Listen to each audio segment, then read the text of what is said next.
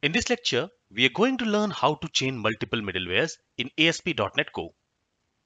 In the last lecture, we learned that when we use this run method in order to create a middleware, that middleware is a terminal middleware or short-circuiting middleware because that middleware cannot call a next middleware in the request pipeline. So using this run method, we cannot chain multiple middlewares. We cannot execute multiple middlewares for a given request. So another way to define a middleware is by using the use method.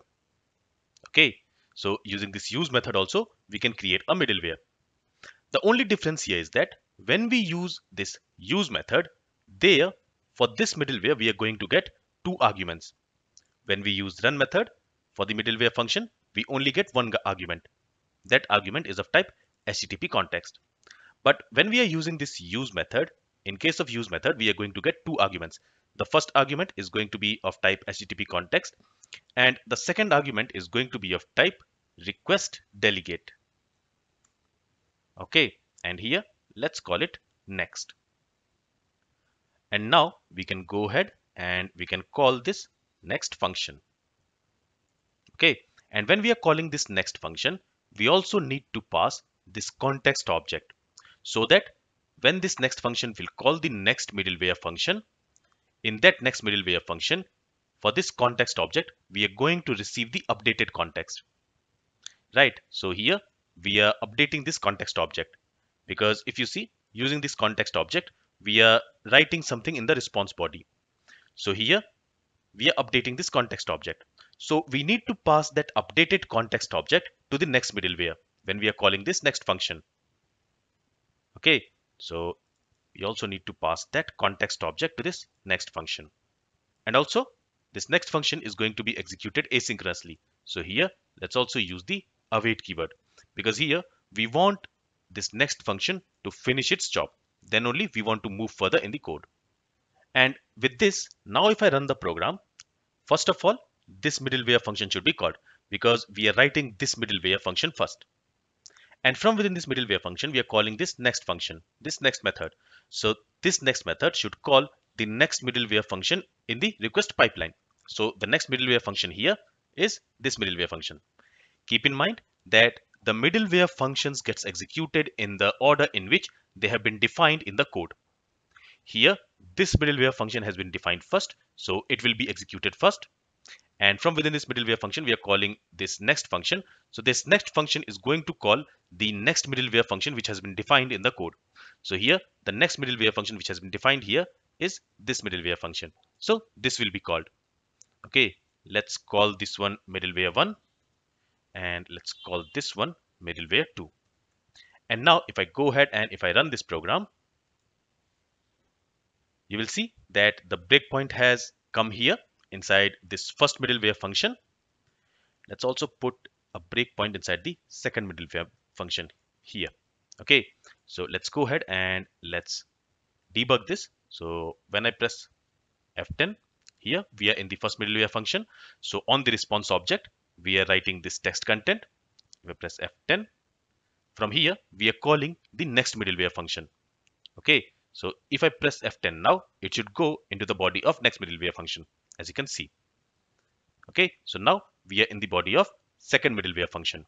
Then if I press F10, again, this will also get added to the response body. So basically, this text message will be appended to the response body. And after that, if I press F10, so now this middleware function has finished its execution. So now the control will move to the first middleware function from where we called the second middleware function, as you can see. And with that, if I press F10, you will notice that again the control has reached here. That's because a second request has been made to the fav icon, of the web application. So for that second request also, these two middlewares will be executed. Okay, so let's ignore that. If I click on this continue button, so here you can see the response. So we have the response from both the middlewares. This response is from the first middleware and this response is from the second middleware. Okay, so you can see the second response has been appended with the first response. And let me open the developer console here. Let's go to network tab and let me make a request here. and let's continue. Okay, so here you will see that we made a single request, but you can see two requests log here. The first request is the request which we made. We made this request to localhost colon 5045, so this port number, so that is okay. And after this request was finished, browser automatically made a request to this favicon.ico. So this is the default behavior of browser, and that's why in our code this breakpoint is being hit 2 times. Alright, so as you can see here we have chained two middleware functions. So for each request, these two middleware functions will be executed. First, this middleware function will be executed, and since from within this middleware function we are calling this next function, this second middleware function will also get executed. Let me stop the application here, and if I go ahead and if I comment this line, that means if I don't call this next function, and that is also possible, even though we are receiving this next function as an argument for this middleware function, it's not necessary that we need to call it. If we want, we can also avoid calling it. So in that case, what will happen is the next middleware in the request pipeline will not get called. That means now if I run this program, this middleware will be called, and from within this middleware, this text message will be added to the response. But after that, since we have commented this line, the second middleware function will not get called. So here, this middleware function will act like a terminal middleware or short-circuiting middleware, because here we are not calling the next function. So it is not going to call the next middleware in the request pipeline. Let's actually see that. So now if I run the program, you will see that the breakpoint has hit here. If I press F10, we are in the middleware function. So this text will be added to the response body. Let's press F10 again. And you see the control did not go to the second middleware function. So again, the control has come to the first middleware function. That's because this time the request has been made to favicon. So let's ignore this. Let's click on this continue button. And in the browser, you will see only one response. That means the second middleware has not been executed. So always remember that in order to call the next middleware in the request pipeline, we always need to call the next function from the first middleware. And here we are adding only two middlewares. But if we want, we can add more middlewares. So let me go ahead and let me copy this line. Let's paste it here and let's call it middleware 2. And let's call this one middleware 3. Okay, so here let's simply add a line break. Okay, so what this middleware will do is it will simply add a line break between this response and this response. So now if I run the program, first this middleware will be executed. Then from within that middleware, we are calling this next method, this next function. So this next function will call the next middleware in the stack. The next middleware in the stack here in the request pipeline is this middleware. So this middleware will be called.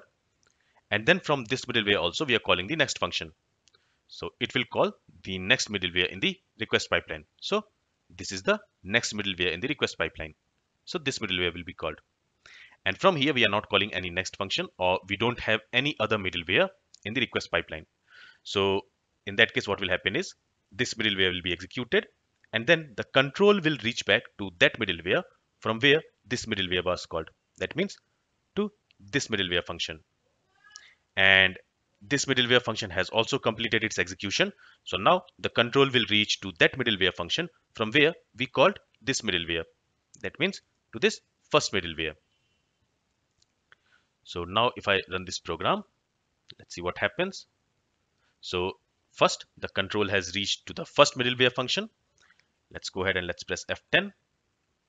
F10, and from here we are calling the next middleware function. So now the control should reach to this second middleware function. If I press F10, you will see that the control has reached to the second middleware function.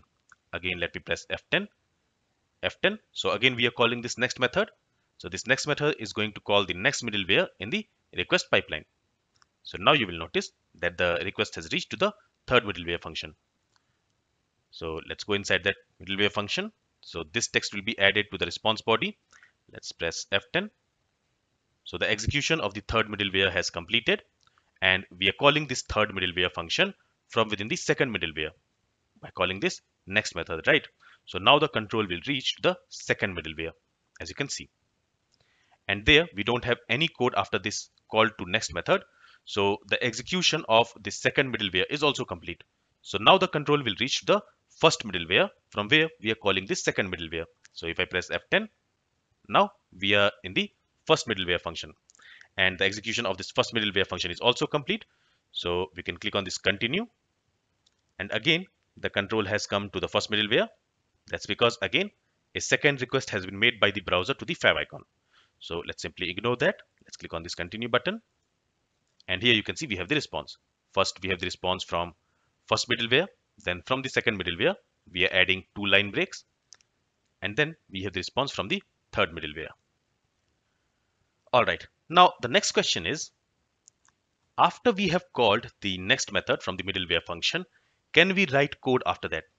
For example, can we have any code after call to this next function? Can we write some code here? Yes, that is also possible. So when the control will reach back to this middleware function after call to this next function, after that, whatever code you have after this next function, that will be executed. All right. Now you might ask, what is the difference between this use function, this use method, and this run method? Well, we have already discussed the difference between this use method and run method. So basically, the callback function, the middleware function which we pass to this run method, it only takes one argument, the argument of type HTTP context. But the middleware function which we pass to this use method, it takes 2 arguments. The first argument is of type HTTP context, and the second argument is of type request delegate. So if we go to the definition of this run method by right clicking and going to the definition, you will notice that this run method is actually an extension method. Now, how do we know it is an extension method? Because if you see the class inside which it is present, it is a static class. Then this run method is also a static method. Inside that static method, the first argument of this run method is used using this keyword. Okay, so that's why we can say that this run method is an extension method. So we can access this run method on any object on any instance of type iApplicationBuilder. So if you notice here, this app is of type web application, and the web application inherits from iApplicationBuilder. So that's why we are able to call this run method on this app, on this instance of type web application. That's because this web application inherits from iApplicationBuilder.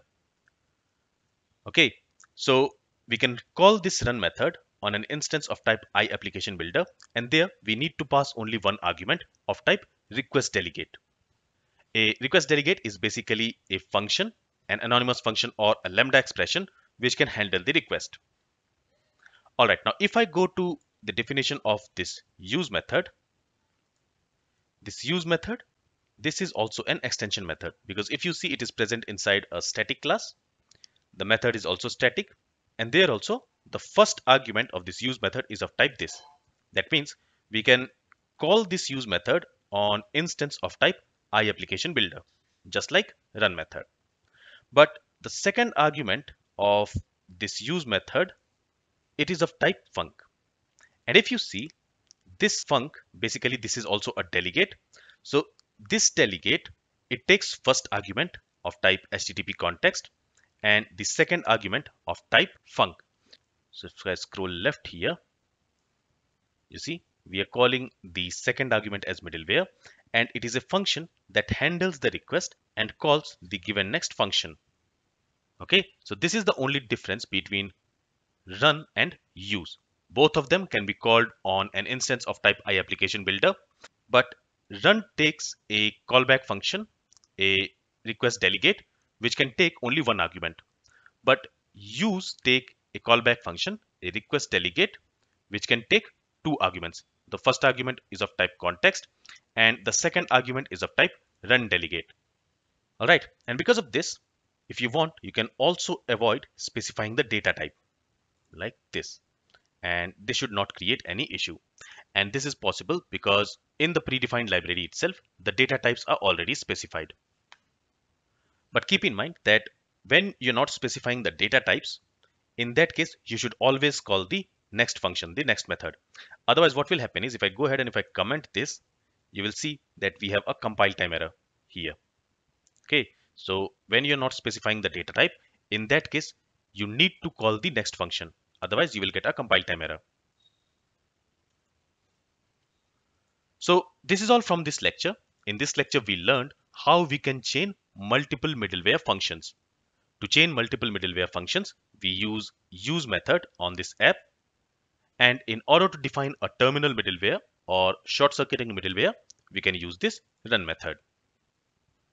This is all from this lecture. Thank you for listening and have a great day.